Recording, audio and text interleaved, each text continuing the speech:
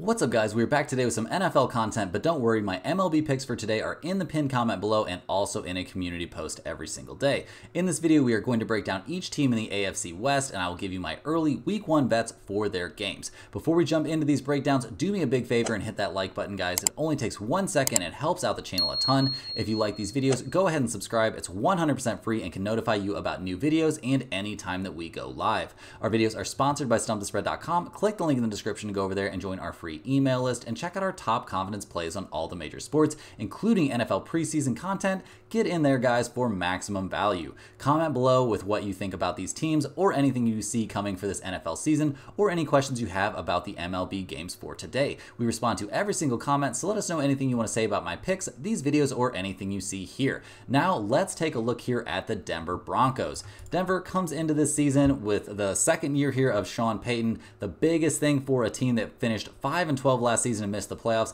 is finally the departure there of Russell Wilson. Feels like a huge win for this team getting him out of there. I mean, we're going to see Bo Nix coming in here. He's going to be an extremely exciting guy to watch. We've got Stidham also in there competing for this job. Sean Payton is getting to build a completely new offense and a new quarterback of the future here, exactly the way he wants them to play, the way he wants this offense to be. So it should be very, very interesting for a coach that definitely has the respect of the league and over the course of his career has done some great stuff with some quarterbacks. So there's not a lot of great looking offensive options on the team, and with a rookie quarterback and no backups that I'm excited about, this is an offense with way more questions than answers for this season, but plenty of hope for plenty of reason for optimism down the road for this unit.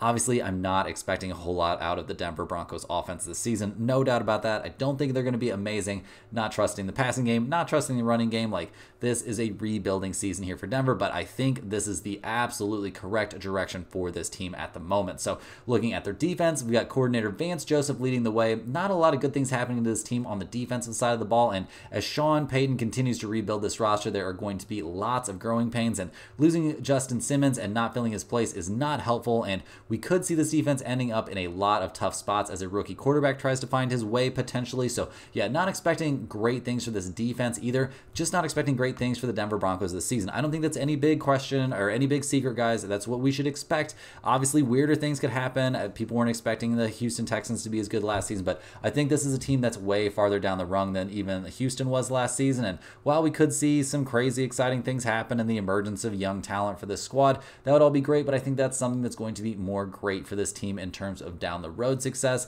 than actual success this season, and for a team that should honestly be probably trying to tank things out here and acquire a nice high draft pick once again. So we'll see what we get from them this year. We'll also see what we get from them here in Week 1 going up against the Seattle Seahawks, who, yeah, it's Denver at Seattle, and Seattle is -4.5 or all the way up to -5.5 out there. So yeah, we'll see what transpires here. We've got an over-under of 42.5, so definitely the odds makers are expecting not a lot of offense in this game.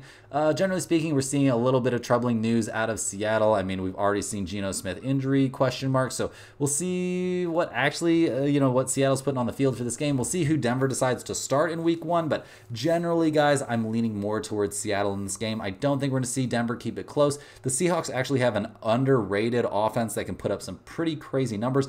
I don't know how good the Seattle defense is going to be necessarily, but I don't know that that will matter too much going up against a Denver Broncos team that's likely to be running a rookie or a backup level quarterback out there, and they really have no major offensive weapons to speak of. So yeah, guys, go ahead and give me Seattle -4.5 in this one. In terms of the over-under, I think you could possibly take a look even at the under, to be honest. I mean, I don't think we're going to see Denver score very many points there in game 1, even against the Seattle mediocre defense. So yeah, my very small lean in this one is Seattle -4.5. So let's just go ahead and move on to a team that is pretty much the opposite of the Denver Broncos. Now we've got the Kansas City Chiefs, the defending Super Bowl champions. Absolutely crazy run there through the playoffs last year. Andy Reid, Patrick Mahomes, they're one of the best duos in sports right now, it feels like.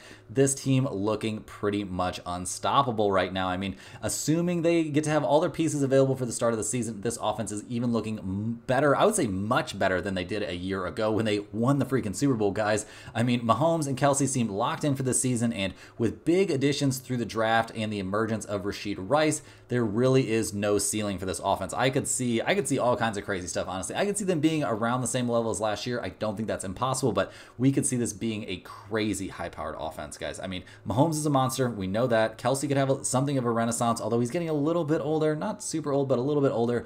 But yeah, there's some actual talent here in this wide receiver core, and if they've got all those drops out of their system from last year and can, find some consistency, I think we could see Mahomes definitely very much in the MVP conversation, and this looking like one of the best offenses in the National Football League. The running game should also be totally fine, guys. We've got Pacheco and Clyde Edwards-Helaire out there. So yeah, this team, they should be able to run the ball. They should be able to pass the ball. There really should not be any significant weaknesses here for the Kansas City Chiefs offense. I think the offensive line is going to be fine. And even if it's not, Mahomes is an absolute wizard in evading rushes. And yeah, he just looks like he can do no wrong out there on the field. Not expecting any regression from him. Not expecting any regression at all from this offense. I think their absolute floor is how good they were last season. And I think the ceiling is there's no ceiling, guys. This is going to be an amazing offensive unit, so we'll see what the defense can do in support of that offense. We've got Steve Spagnuolo running it back out there. He is one of the better defensive coordinators in the NFL in my eyes. The Chiefs going to be missing Snead. That is a big loss to absorb there, and going to have to do something to shore up the secondary. There is hope that Trent McDuffie could be taking on some of the challenge of, guarding opponents, wide receiver ones out there, and he could do a good job. I don't think he's going to be as good as Snead was a season ago, so that's definitely a concern for a team that definitely has Super Bowl aspirations. We've got Willie Gay Jr., him leaving, that is a big problem as well, but this defensive line should be generating some pressure, and the hope is that enough pressure will kind of cancel out the possibly questionable secondary the Chiefs could be dealing with this season. But, that's a big deal. Mahomes and company could end up in a lot of shootouts this year, not exactly where they want to be. I think they'd be rather running the ball through the regular season, at least, a good amount, and then maybe they can lean on that passing game a little bit more in the playoffs. But, man, in the playoffs, if you've got a bad secondary, there's going to be all kinds of guys on the other side willing and able to take advantage of that. So we'll see what they can do on the defensive side of the ball. Obviously, guys, I'm expecting very, very good things from the Kansas City Chiefs this season. Week 1, opening night game for them on Thursday Night Football. It's the Ravens going on the road to Arrowhead to take on the Chiefs, who are -3 in this game. I think we're going to see a lot of public money here on the Chiefs -3, assuming nothing weird happens between now and that game. But overall, guys, is this a spot that I really want to slam it on the Chiefs at -3? It seems a bit tough. Obviously, a lot of hype around them coming into this season, and I'm expecting good things from them, so don't get me wrong. I'm definitely thinking the Chiefs are going to be a good team, but -3 seems a little bit rich, although taking Mahomes as a field goal or less of a favorite at home does seem appealing. I feel like there's a chance they get the job done here in this game, so that's kind of a toss-up for me in terms of the side and in terms of the spread there. In terms of the over-under for this one, 46.5 points. That is a lot of points, but I think we're going to see two pretty high-powered offenses here. The question for me is, how good is that Ravens defense going to be? Is Mahomes really going to be able to go nuts against that defense? They could be pretty good this year, guys, no doubt about it. An over-under of 46.5, going to need a good amount of offense, and in game 1 of the season, who's going to be more on their toes, guys? Are the offenses going to be firing on all cylinders against unprepared defenses, or are the defenses going to have the upper hand? It's a big question mark. I don't really have a huge lean in this one, guys. Maybe a slight lean here towards the over, with both teams finding plenty of offensive success. But yeah, not like hugely convinced on this game so far. Obviously, we'll have a solid lean on this one coming up to game time, definitely with premium content on this game, but we'll just have to wait and see, guys. We're a little bit too far out to be locking anything in yet. Next up, guys, we're looking at the Las Vegas Raiders. They didn't have the season they imagined last year, going 8-9, but yeah, some coaching turmoil, but it seems like they've got things figured out now. Seem pretty happy with Antonio Pierce at the helm.